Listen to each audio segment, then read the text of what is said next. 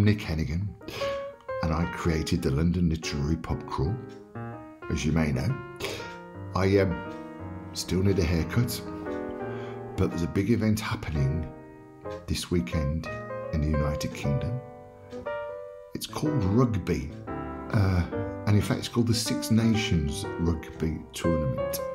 It also involves Guinness, and the reason I'm fond of Guinness is that I don't drink it that much, but a few years ago a play that I wrote, called A Ghost of a Chance, won a substantial award, judged by the Royal National Theatre and paid for by Guinness. So any opportunity I've got to promote them, I shall do.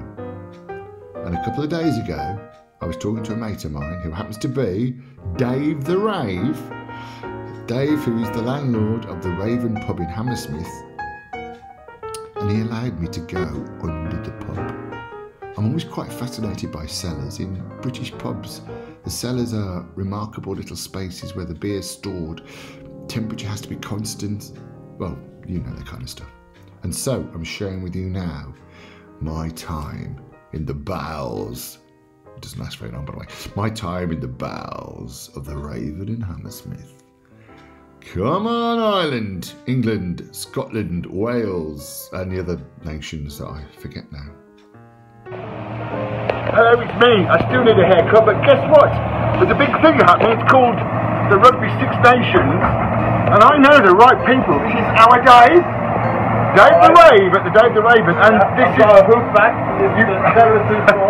Because I'm underneath the pub, which is incredible.